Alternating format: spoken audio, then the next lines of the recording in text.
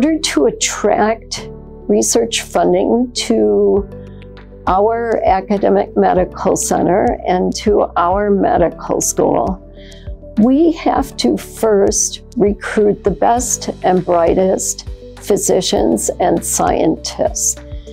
Then we need to support those individuals with state-of-the-art facilities and with funding that allows them to get started, that allows them to do some early experiments and generate data that gives the investigator the ability to determine what is the most promising approach to answering a question or dealing with a particular problem.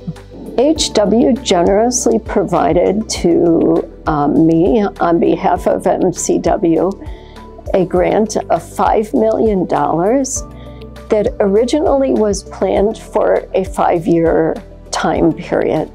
That grant will be extended a bit because of the pandemic.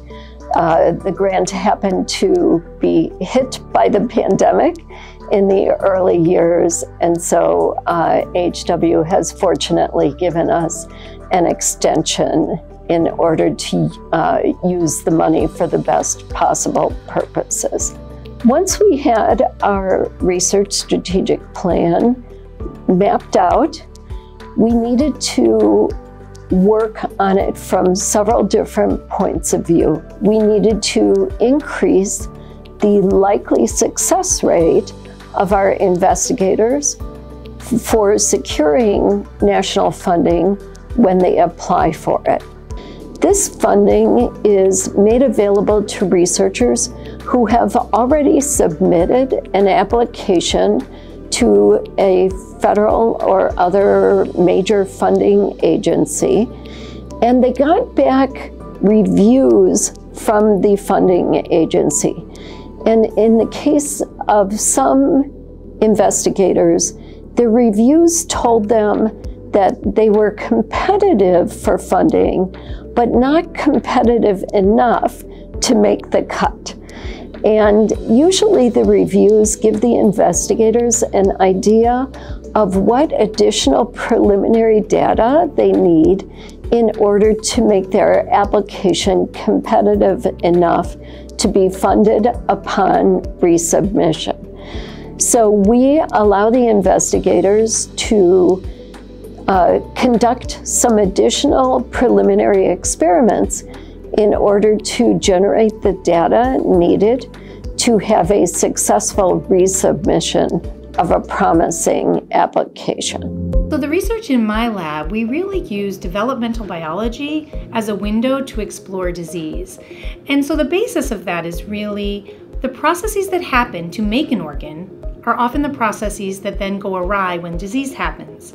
So we try to look at those foundational mechanisms so that we can then apply them to diseases, including cancer. And so we believe that by understanding those basic mechanisms that make an organ, so for example, how a stomach is made, can then be applied to understanding gastric cancer. This research is important because, for example, with gastric cancer, it's a very devastating disease.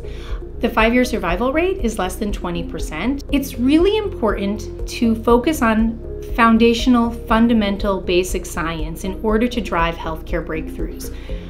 I would say that if you looked through the history of the most innovative healthcare breakthroughs that have happened, they've all started in basic science labs studying very fundamental questions. A research grant starts with a good idea and the team. And so together we think about that idea, we think about what we need to do to put together a clear and concise and compelling document grant that would convince reviewers that this science is impactful, it's significant, and that it is feasible, that we have the right resources and we are the right people to carry out that work. Most grants that are put in don't succeed the first time around. And so some of the obstacles we face in the first round of the grant process is having enough data to support the idea an idea that we should pursue, an idea that NIH should put their money into. Is it significant enough? Is it impactful enough? Is it innovative enough? And is there solid footing that the review panel can believe that this question can be answerable and that the answer will be impactful. Grant applications are important because you won't receive funding from a national funding source if you don't apply. And also, funding, the best and biggest grant funders, mostly the federal government, provide our investigators with feedback on the research that they're planning to do. And the feedback is often invaluable to the investigators in allowing them to craft the best possible experiments and strategy in order to answer a given scientific question.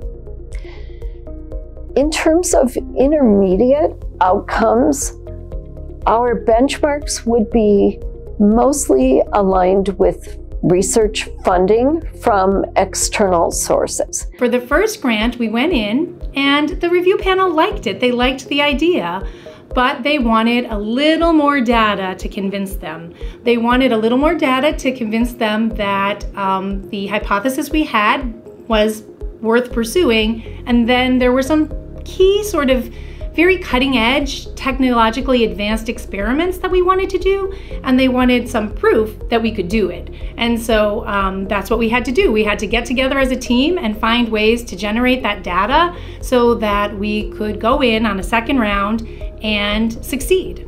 The AHW funding was really essential to the success of my grant proposal. The first time around, we needed data. We didn't necessarily have the funds for that data gathering.